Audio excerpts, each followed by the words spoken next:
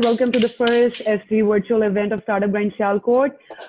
Since we cannot do events, physically here and there, so Startup Grind communities, we've started doing these virtual events. And the good part is that our audience can be global and we are not restricted with locations anymore. So today we are going to have on our show Mr. Monis Rahman, and I've been wanting to call him at my event for a very long time now. However, he lives in Lahore and I live in Sialkot, and we run Sialkot's chapter. So it was indeed difficult. But now, since we are no more restricted by boundaries, so here we have him on our show. Hello, Mr. Monis. How are you doing?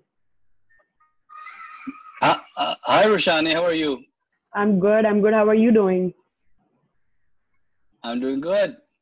So for now we have like 13 attendees. So we're just going to wait for more attendees to join. And until then, we can just talk about what you are doing during your quarantine.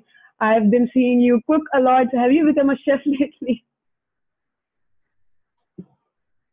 I'm sorry? I'm saying that I've been seeing a lot of posts about food and you cooking. So have you like just become a chef already during quarantine? Yeah, absolutely. I think there's been a lot of time to cook and there's been a lot of time to eat. Unfortunately, too much time to eat.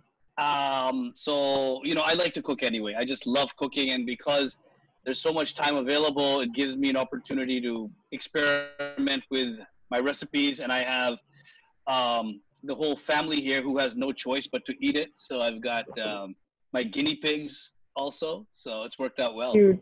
So what else have you been doing? What's keeping you busy these days? Really, I think what's been keeping me the most busy is the times are so uncertain right now, as you know, Prashant. Everything has been reset. All the assumptions have been reset in terms of business, in terms of a society, in terms of the economics, in terms of welfare.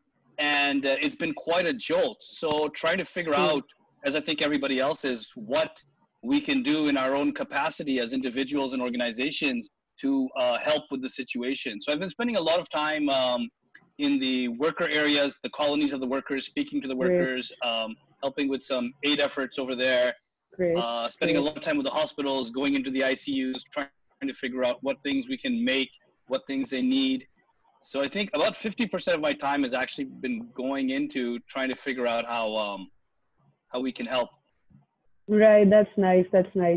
So, I mean, I'm sure like for whatever ways we can give back to our society, everyone's been up to doing that. So, right, so we have a good amount of attendees right now, 15. So I think we should formally begin. I've already made you wait a lot before. So, all right. So, in order to formally begin, can you just give us a short introduction of yourself, what you do, what are your current projects going on? Yeah, okay, sure. I run a jobs platform called Rozee.pk. Rozee is used by about 65,000 organizations, employers who hire. They post job advertisements and they hire through our platform. We have about 9.8 million users or professionals who've uploaded their CVs. They apply for jobs on the platform. So we process about 40,000 job applications a day. So we really are on the pulse of the hiring economy, the pulse of what people need, what skills are needed, which sectors of the economy are growing, because you hire when you are growing. And so I started Rozee, in 2007. It's been a very long journey. And while I was doing that, there are a number of other things I became involved with. We launched one of the first mobile wallets in the country that's smartphone-based, called SimSim, through another organization that I'm a co-founder of called Finja. And SimSim was the first smartphone-based mobile wallet that allowed you to open a bank account in under 2 minutes. And then EasyPesa, JazzCash, all of the others are also there now. But the processes that we invented are the processes that we got approved by State Bank, which now everybody else is using, including the banks. So I've got a lot of stuff going on the fintech side. I've also incubated another startup called Easy Tickets, which lets you buy a bus ticket or a movie ticket online. And now we're expanding that to a lot of other areas. I'm a small investor in a number of startups and advisor to a bunch of startups as well. So that's kind of how I keep myself occupied and busy. So I've been Right. doing the online thing in Pakistan for a very, very long time. We were the first .com in Pakistan to ever raise a formal institutional round of investment. So the first Wow. VC that ever came into the country investing in online came into Rozee. And since then, I have raised about 6 rounds of investment across all of the companies I'm involved in. So it's a pretty big percentage of all of the VC investment rounds that have entered Wow. into the country. Probably something like 20% or so. Nice.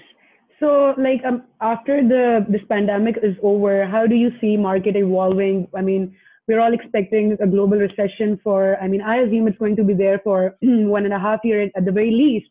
So, what do you think is going to be the world after coronavirus? And Yeah, that's such a good question, and I think everybody needs to be asking themselves that. Startups, of course, but even mid-size and large organizations really need to take a deep look because there's so much disruption that's going on right now because of where the economy is, because user behavior has changed, user adoption of various ecosystems has changed. Things that used to work yesterday will not work tomorrow.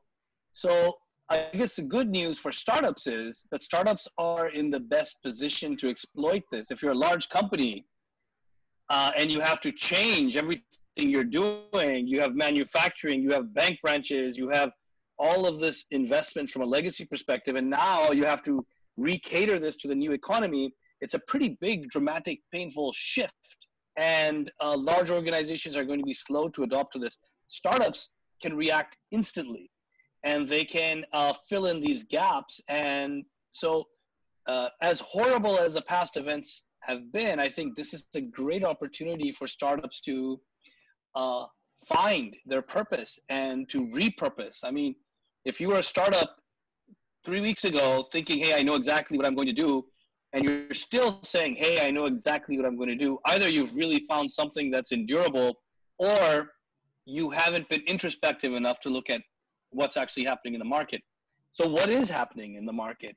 Well, clearly, e-commerce is on the rise. People are ordering from home. They're ordering everything. You don't want to interact face-to-face with people. Even as the dust settles, if you look at the nature of this virus, and it's going to continue to be infectious even after lockdown. People are going to be very careful in going out and meeting other people and going out to eat at restaurants, going to stores and interacting with salespeople. So I think this is a fundamental shift that has happened forever. And it means that online e-commerce, using your smartphone in a digital way to do transactions, to conduct things. We're on a Zoom call right now, and many organizations, it was unfathomable to be having a company-wide meeting on the internet on Zoom. It was just against the culture, the ethos of the CEO and the old establishment there. Everybody's embraced it. The number of people who are now starting to order at home for things that they need is also skyrocketing. And these are behavior change points that I think are going to endure.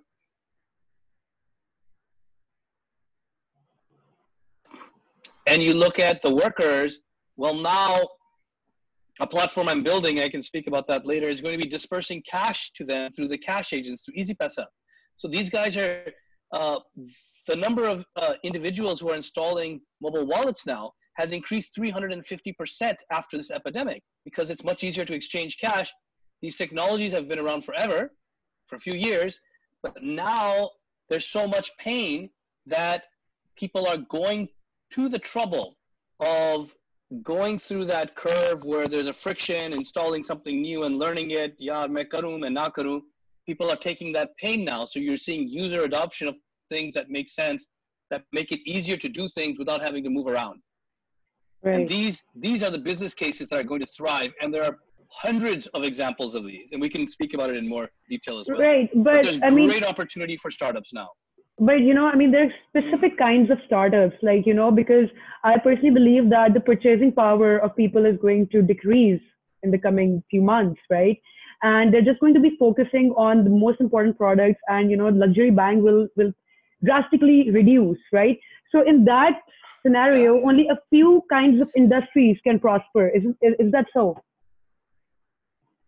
Yeah, and I think, for startups, look, startups don't run the industries. Startups connect the brick and mortar industries to the consumer through Right, new innovative ways, right? right, So, for example, startups don't have banks in the back end that they have to reinvent the banking cycle, or they don't make the Prada bags, right? Well, the startups have a front end layer which lets you buy them, as an example. So certainly there are very clear signs right now of which industries seem to be well positioned to endure the storm and which industries are going to have a tougher time. But that analysis is going to be short term, right? So if you're building a startup for the next 3 months, that's not a good idea. You need to build for the next 10 years. right, And so where we are today and people have frozen spending, what are people buying now? If you go out on the streets and you look, well, yeah, all of the small little shops are open to buy food. The Kriana shops are open. true. Uh, the pharmacies are open. The banks are open. Hospitals are open, right? So you've got healthcare, you've got internet and telcos, and you have consumers spending on essential items that they need to survive. So that's where you are right now. Right, But it's not always going to be the case. And even if there's a recession, the impact on startups of a recession is much less than the large companies, because startups are starting with a revenue and client base of zero. So anything incremental you build on top of that is massive. So if you look at the market size overall, it's a big market. Yes, the market's going to contract by 40%, by 50%, but for a little startup, the market is still massive. So if you can create those innovative products in a contracting market where people are more sensitive to cost, that's actually an advantage for startups. Because the market right, size, as far as you're concerned, is still infinite because you didn't have any of it and it's still massive. And you have hopefully a disruption or a cost advantage that lets you eat up the market share much faster than the larger players can react. So I think for startups, again, despite the economy slowing down and all of this stuff, I think this is an incredible opportunity to right. build a solid business based on revenue, not just eyeballs and users. Right. So we can take it as an opportunity, right? All right. Before moving on to the next question, we have a question from the audience, which we will be taking at the end. But however, there's just one question in regards to work from home. In fact, even before getting onto that, I would just like to tell our audience that in Startup Grind, the most important thing that we really focus upon is connecting attendees together and, making friends, getting inspired by each other. However, the downside of having a virtual event is that will not be able to connect you guys together the way that we used to. I wanted to add, some community engagement activities in this session.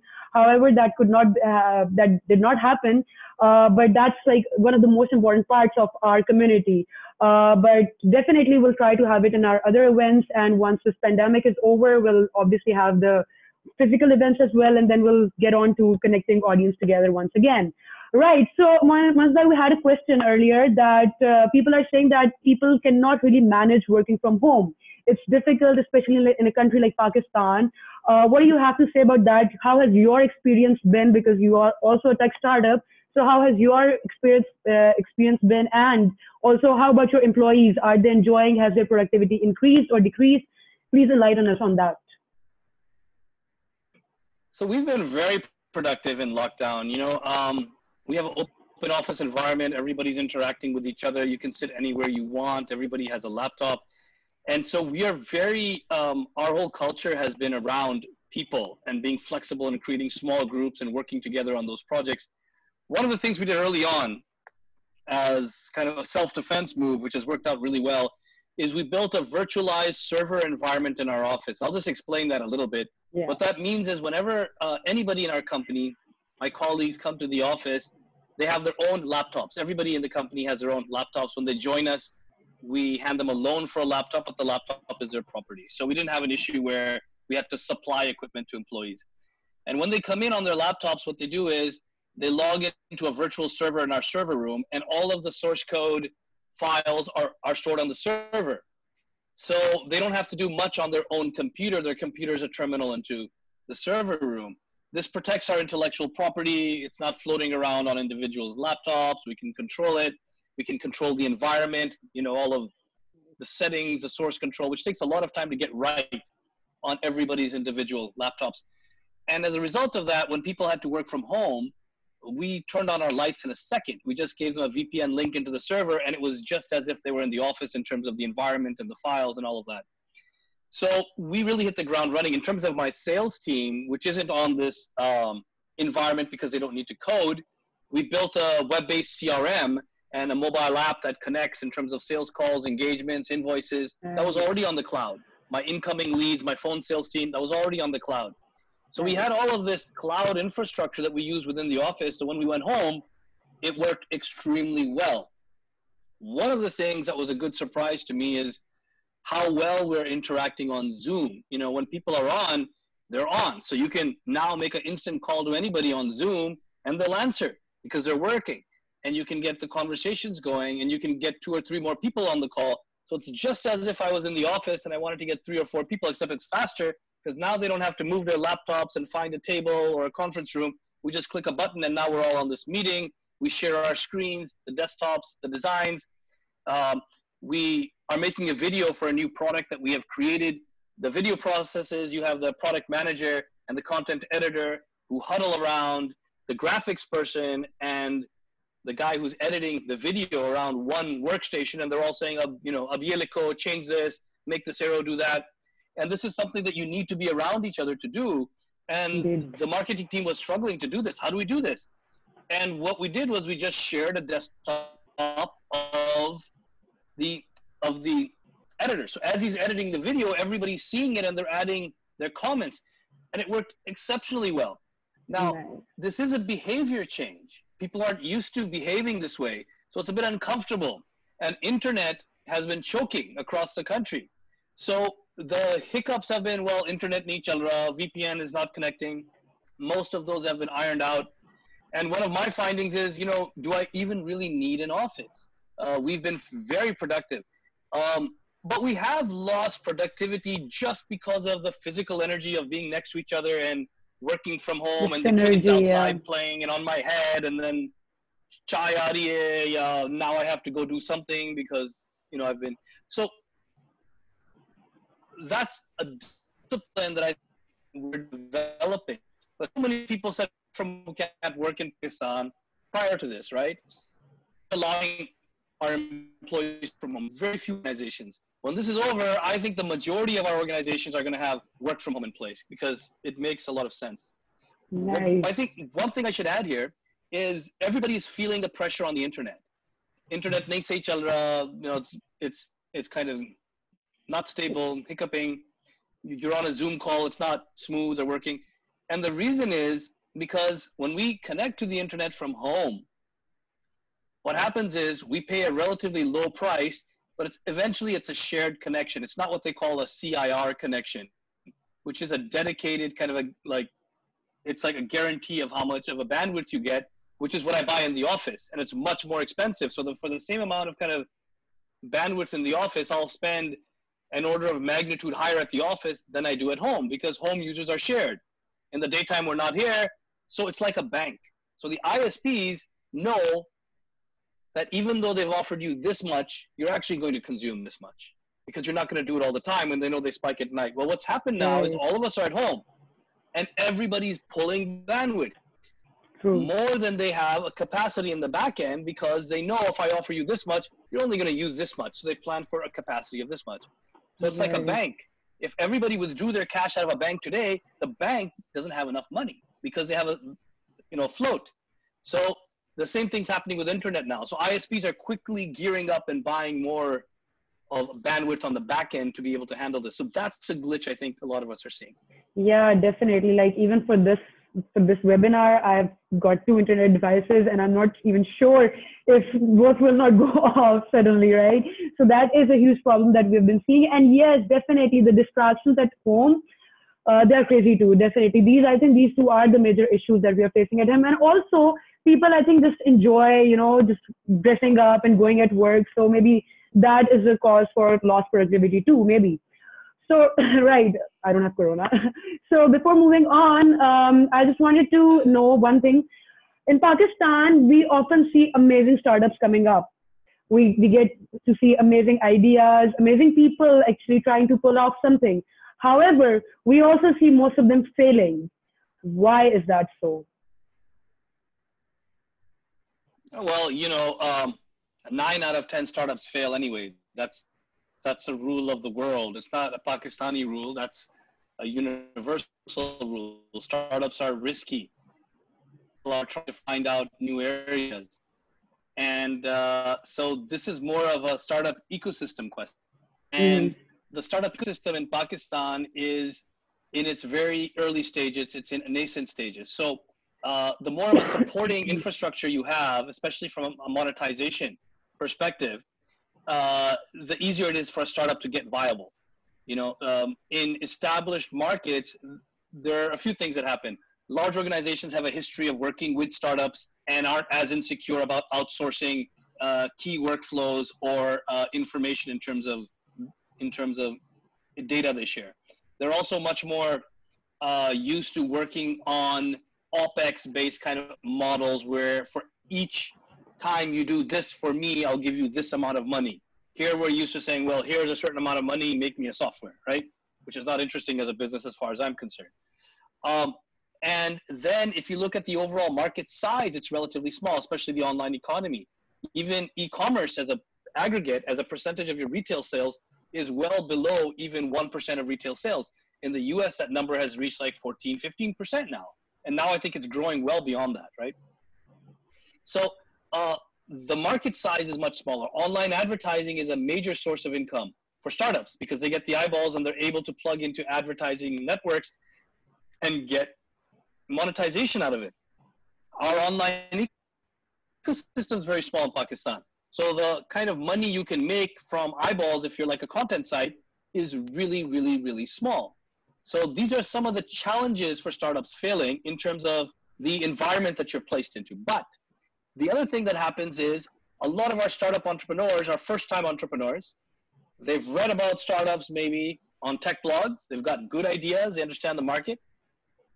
But their ideas are not cooked enough to really be valid or viable as businesses. So startups will fail and those people will get smarter and say, well, this doesn't work. It was a cool idea, but I can't make a living doing this and I can't make a living doing that. We also have a propensity to go for very niche, cool models. Yeah, if we did this and this and this, it would be so cool. It turns out it's such a niche model and people are going for something so specialized because it's cool that they're leaving open the really big opportunities, which might not be as exciting. So I think these are a couple of the things happening. So maturity in terms of the founders, which I think evolves every time you fail, you get smarter. I love entrepreneurs who fail because I know they're going to be smarter. It takes 2 or 3 times in order to do it right. We're still going through a cycle of that. Our overall ecosystem is smaller. The number of VCs entering into the market is increasing dramatically over time. It was a very small number. We were the only ones that ever raised a venture round for a number of years. Right. So that activity is starting now. And to be very honest, the current environment for innovative entrepreneurs, I think you're going to find great things being built. Right, nice. Right, so most of our audience are from Pakistan, so I think we should go with bilingual language, right? Acha, so my next question is, ये जब startups fail होते हैं, इसके उनको protect किस तरह से किया जा सकता है? Because I personally believe that it's not only because of the factors you mentioned, but also because our startups are not being provided with the clear direction and बहुत सारी चीजें in terms of finances, in terms of handling, किस तरह से चलना है, किस तरह से नहीं चलना. Like we do have all of these incubation centers here, but for some reason direction में थोड़ी सी कमी आ जाती है. This is what my belief is. What do you have to add on that? Is that true? नहीं है? किस तरह से? How are they performing? All of these incubation centers. Please enlighten us on that.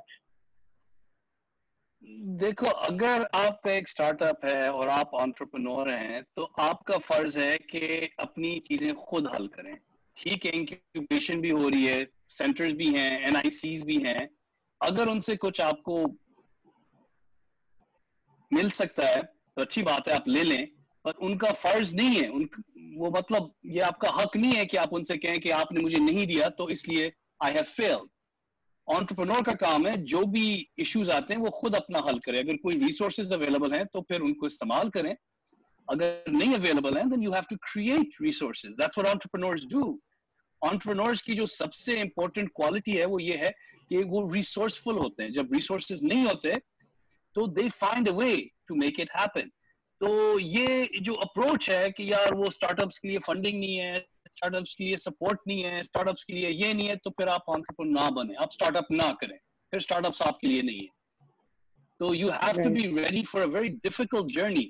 जब जब हमने start किया था हमारे पास कोई इन्वेस्टमेंट नहीं थी, नो सपोर्ट, नो क्लाइंट्स, ये सब कुछ आपने खुद करना होता है, अपने हाथों से करना होता है.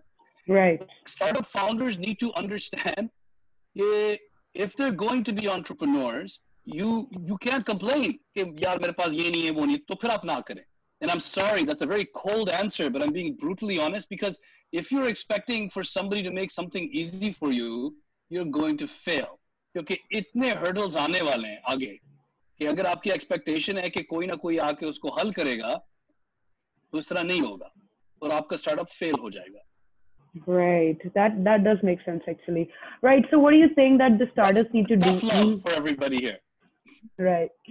What do you think startups should do ताकि वो लोग मतलब जो fail करने का जो percentage है वो कम हो जाए? What's needed to be done?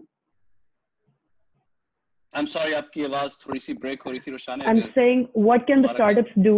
What can the startups do in order to lower down the percentage of failure? Yes. जबरदस्त.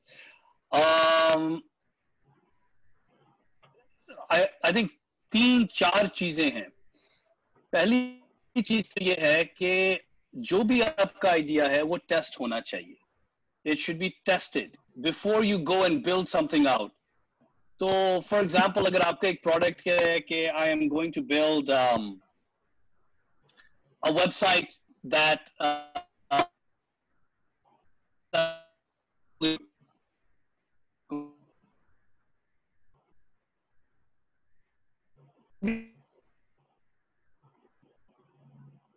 महीने प्रोग्रामर्स मैं सारा ये आई मेक वेबसाइट ये सारा, और फिर उसको मैं ओपन कर देता हूँ कि आ जाओ, हो गया, बन गया. उसके बाद इस तरह होता है कि कोई नहीं आता, आपके सेल्स नहीं होते, और फिर आप कहते हैं यार ये क्या हुआ, okay now I have to do a pivot. But इस तरह नहीं होना चाहिए. When you go out and build something, you should have a pilot, a test in mind. आपके पास कोई client होना चाहिए. You should have a company that says, "How I need this. I'm going to invest in the pilot with you, if not financially, at least in terms of a support." और वो idea validate होना चाहिए, क्योंकि validation comes from the market, not from your imagination. आपके imagination से अच्छे ideas आते हैं. They're kind of disruptive ideas, but वो ideas जो हैं वो incrementally, quickly, they have to go through a test. Right. Experienced entrepreneur.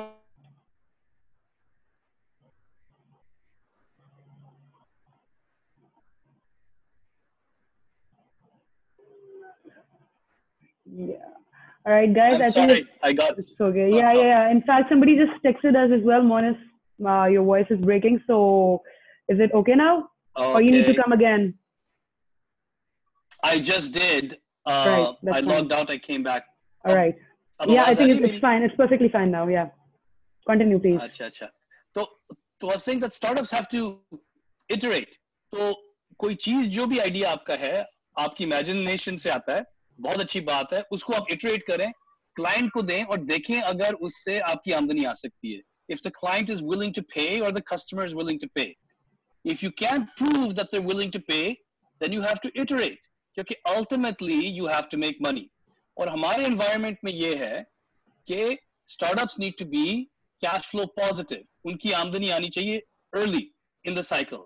अगर आप US में बैठे हैं, इंग्लैंड में बैठे हैं, वहां पर VCs बहुत सारे आपको कहेंगे ये ले $8 million को बनाएं, फिर आप बहुत आराम से कहते हैं अच्छा 1-2 साल तो नहीं करूंगा कुछ.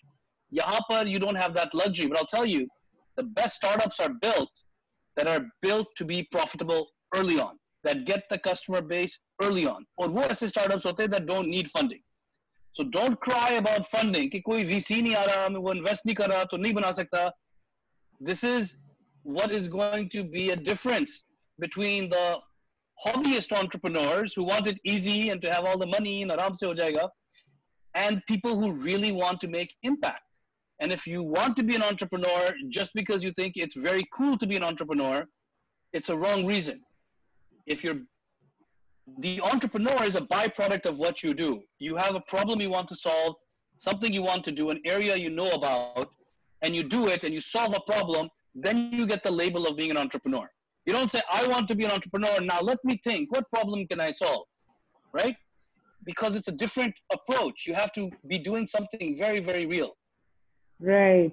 Yeah, it does make sense. So, you've actually spent quite a lot of time in the US, and you know, you've been in their tech world as well.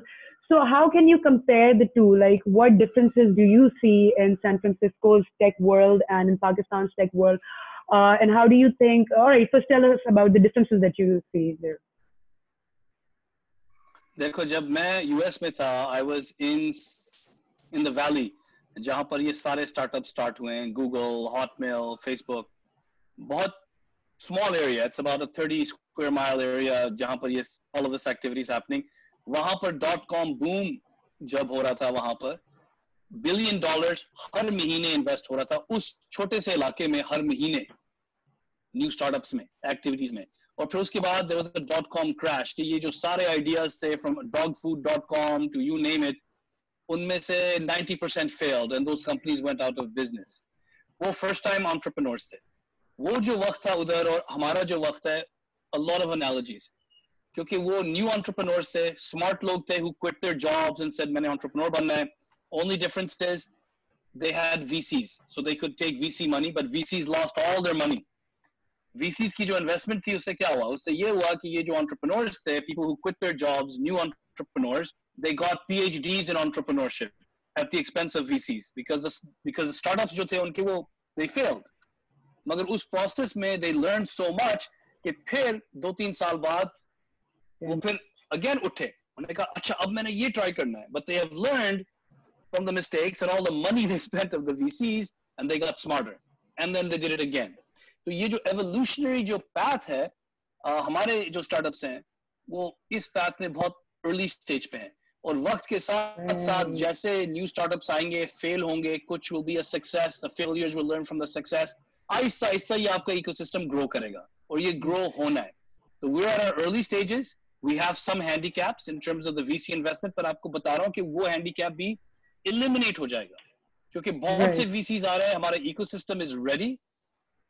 Moment we start to build successful startups, हमारे local investors आ जाएंगे जो कहेंगे ये लें. You don't have to wait for the American VC fund to invest in you. Nice, nice. Right. All right. So my next question is, what is the next big product that the world is looking at? Right. We've got WhatsApp connecting people. We've got Facebook connecting people. We've got LinkedIn making opportunities for people. Alibaba bringing businesses together, etc., etc. So I think, like, what is the next big thing that the world is looking at? What do you think, in your terms? What does the world need? You know, so my focus honestly has been less about what is needed outside in the global market and what is needed inside the country as a domestic opportunity. What the world needs, you know, this is something that we can debate forever. And what the world, the next disruptive technology, whatever it is, if you talk about it now, it's not going to be intuitive. You'll say, yeah, maybe that'll work, maybe it won't work. If you talked about Facebook when it first started, I remember when Facebook first started, Facebook and my first company raised investment at the same time. And I remember, wo kya kar rahe the? Hoga, nahi hoga, I don't know, ye kya, you know. And from LinkedIn, I think, you know, Reid Hoffman, the founder, was the first investor in my company. He started his company when I started it. I was involved in starting my company, and we actually outsourced a lot of the work for him when he was creating the platform for LinkedIn. Again, nobody knows that this is the next disruptive trend. You can guess, but many of those ideas will fail. So the probability is very low to hit those really big, you know, Uber-style home runs that actually change the world. And a lot of those ideas will fail. So my focus, frankly, has been more on how we can bring our people in this country with the characteristics, the income, internet usage, education, to a critical mass where we can get our economy going in this, on these new rails. So from Pakistan, I can speak more about that, Sure. what the next big idea is. And I think the next big idea is very clear.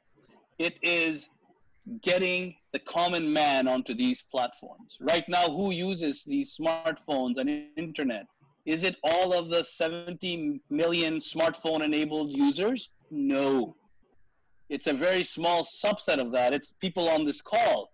And we are in our own world, and we sell shoes to each other, and we sell cupcakes, and we order food delivery. Aapas mein hamara ho raha hai is kaam, jo hamari awam hai, which is a big piece of this economy. Our platforms are not usable by them, right? Unless you're an Uber driver and you've learned to use it. So the next trend is bringing this technology down and getting these people to be conversant on these smartphones, being able to transact, being able to do things, and actually being able to sell to them. And we don't see them as a market right now. You don't see your cook or your maid or a waiter at a store as a customer. You're like, yaar, unke paas to hai nahi paise. Ye log bhi bahut cheezein lete hain. They're a part of your economy. So I think whenever you interconnect this new medium, the rails that go directly down to the masses, which can interconnect on top of this, you've got something super powerful going on. The banking industry is being disrupted right now.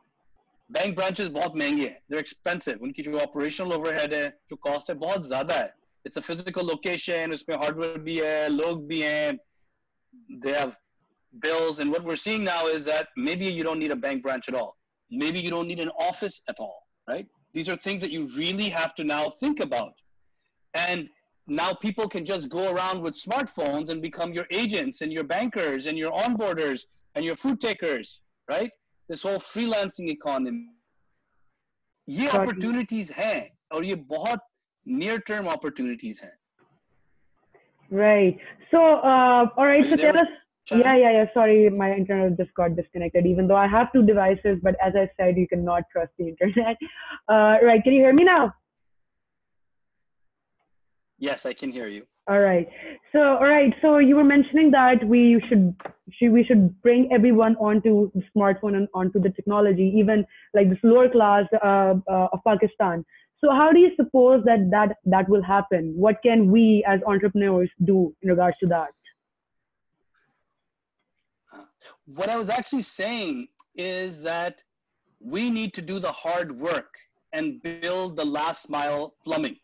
इससे मेरा ये मतलब है कि जो already internet users हैं, जिनके पास smartphone है, उनको तो आसान होता है reach करना, क्योंकि उनके पास smartphones है, वो install भी कर लेते हैं आपकी app या आपका platform, online भी आ जाते हैं.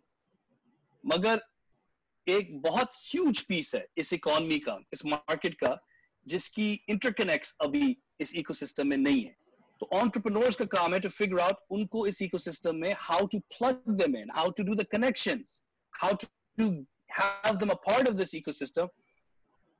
So creating ideas in which you can connect to all pieces of the economy is very important. So I think startups के लिए वो बहुत अहम होगा. Uber did a great job at this. अगर आप Uber को देख लें, कितनी speed से Uber आया है. Within 1-2 साल के अंदर, with Kareem and Uber, they changed the way we think. Everybody knows about Uber. My mother knows about Uber. Your khala knows about Uber. The kids know about Uber. Every driver or blue collar worker knows about Uber, and they started to use Uber. So it's been proven that if you create the right models, you get adoption from the entire ecosystem. और फिर ये scale करती हैं चीजें. तो हमारा काम है to build those interconnects and glues. Like for example, Nadra identity card APIs. वो APIs available हैं. The payment APIs, Jazz Cash, Easy Pesa, wallets, SimSim. How to plug those in. We have to create the building blocks. And this is unique to what we can do in Pakistan as entrepreneurs to create the next big ideas. This happened in China. If you go to China and see what the Chinese are doing, उन्होंने अपना जो ecosystem है ना, block by block, हर चीज interconnects उसमें आ गए. अब, if you go to China, you can take a smartphone, you can just see on the street, you'll find a bicycle, उसके पीछे you'll see a QR code. You just scan the QR code on the back, it unlocks a bicycle and you're off. हर चीज के ऊपर वहां पर they've built QR codes क्योंकि they've built the building blocks and the interconnects and the rails. This is what Pakistani entrepreneurs have to do. When you do this, the market grows big and then ideas grow big. Having a good idea but not having the plumbing will keep your idea small. True, indeed. So, all right, since you've touched this topic, so just tell us about कि आप इस चीज से related जो Rozee Blue के साथ कर रहे हैं. So tell us a little bit about that so that our listeners also know that what Rozee is doing in order to fill that gap that you just talked about. अच्छा अब देखो Rozee में we have the same problem that we have about 9.8 million professionals जो कि Rozee पे आते हैं अपना CV upload करते हैं और job के लिए apply करते हैं. And we have 40,000 of these job applications, 65,000 employers. बहुत अच्छा चल रहा है. मगर Rozee is still servicing a very niche market. Right. Master's degree hai, but what about the labor force? The 42 million people who are part of the force. Those aren't on my Rozee platform, but they should be. Why aren't they on the platform? Because of all the things I just spoke to you about. Because of this, Rozee, before this crisis, had started a platform called Rozee Blue, जो कि blue collar और जो आपके, for example, daily wagers जो हैं, and people who work on assignment basis, like आपका locksmith who are in the market, or a plumber, इनको एक platform के ऊपर, we're creating a Rozee Blue platform for that. और उसमें जो challenges हैं वो ये हैं कि वो internet पे नहीं आएंगे. They don't have laptops to open a browser. They have smartphones, but the way they use their smartphones is not how you use your smartphone. हम तो we install apps every second. अच्छा ये एक मतलब new app है हम इसको try करते हैं. उनके phone पे space ही नहीं होती to try new apps. और अगर space भी हो, they don't understand how to use those apps. And even if they understand, they don't have internet. उनका internet might work when they're at a restaurant where they work and they activate internet through that or through their place of work, right?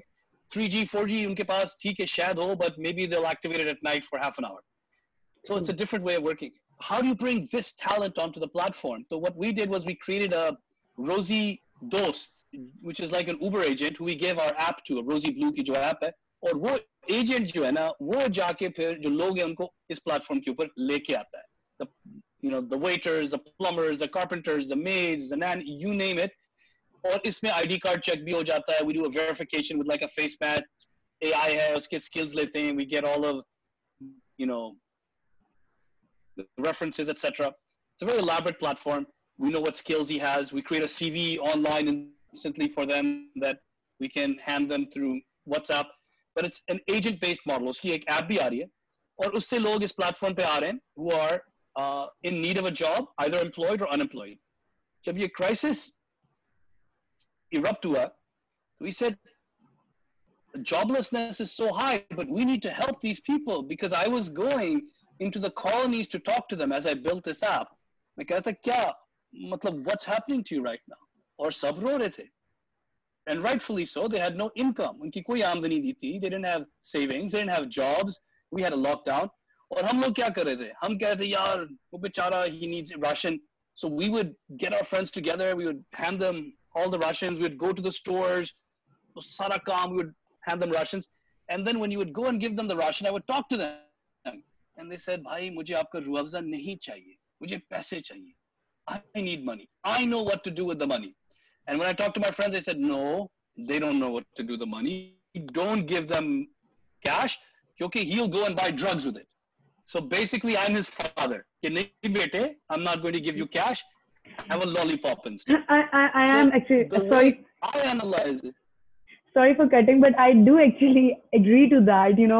We're sitting in Pakistan. We're sitting in a culture where men are superior to women, right? When you hand over cash to a man in this country and his wife tells him that I need XYZ things for the household to work, he would probably just slap her and be like, I know what I'm doing. And you'd actually go and get cigarettes or drugs or whatever you're talking about. This is the community that we live in, unfortunately.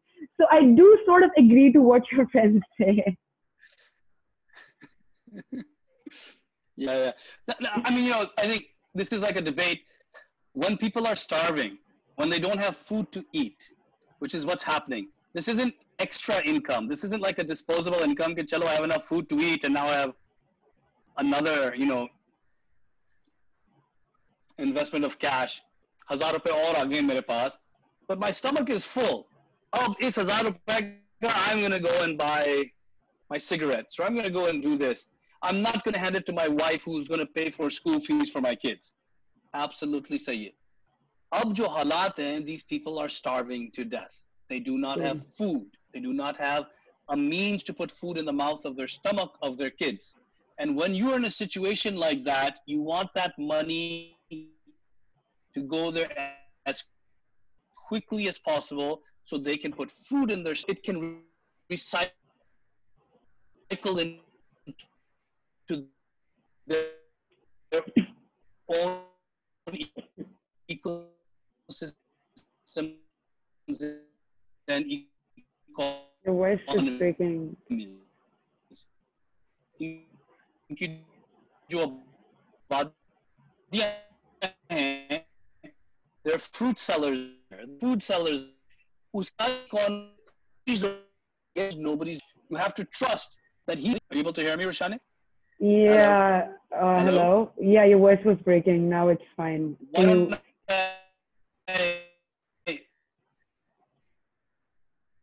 Your voice is still breaking. Is it better now? Yeah, right. Now it's better. Please go on. Okay, let me see. Why don't All right. I was breaking actually, not you. Sorry, continue. Okay. No issues. But anyway, so I was saying, I think the environment is a different environment right now. When somebody is starving and you give them cash, they behave in a different way than when a person has a stomach full and gets some extra cash to spend. Then, you know, I agree in a lot of cases, men are not as responsible with that cash because they might service a short-term need, which isn't as, you know, what the spouse would do with the kids and family in their mind.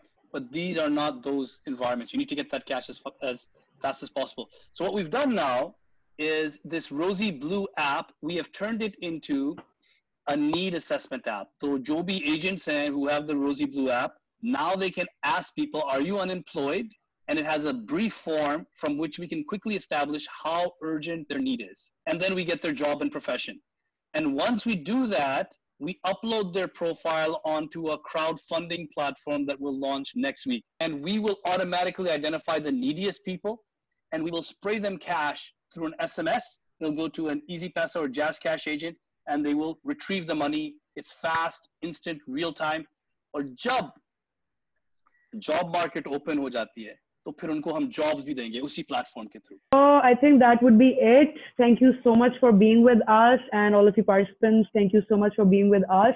I'm sorry the internet was creating problems, but then again, as we say, maybe a submarine has just disconnected the wire. I am using PTCL, so I'm sorry about that, but thank you for being an amazing audience for today. And before we, thank you so much, Monis Bhai, for being with us. It was lovely talking to you like always. And thank you for giving beautiful insights and very, very useful insights to our audience today. And also thank you to startup community. Thank you, G, for being with us and bearing with us for our event. And before we sign off, I just wanted to thank you all audience. And also I would just like you guys to take a moment right after the session and pray for all of those people that we have lost in this pandemic and all of those people who are fighting for their lives right now, and also for all those frontliners being our heroes these days. So, and also very importantly, make these days the most useful. You know, we don't really get time on our hands like this. Like, you know, once we're done with university, our work life just begins and it never really stops, right? So if you are having these days, make the most out of it. Learn new skills, find out your interests. Maybe, you know, there is an opportunity at this time. Think like an opportunist here. And thank you so much for being with us today. Thank you, Monis Bhai. See you. Bye-bye. Take care. Allah Hafiz. Pleasure.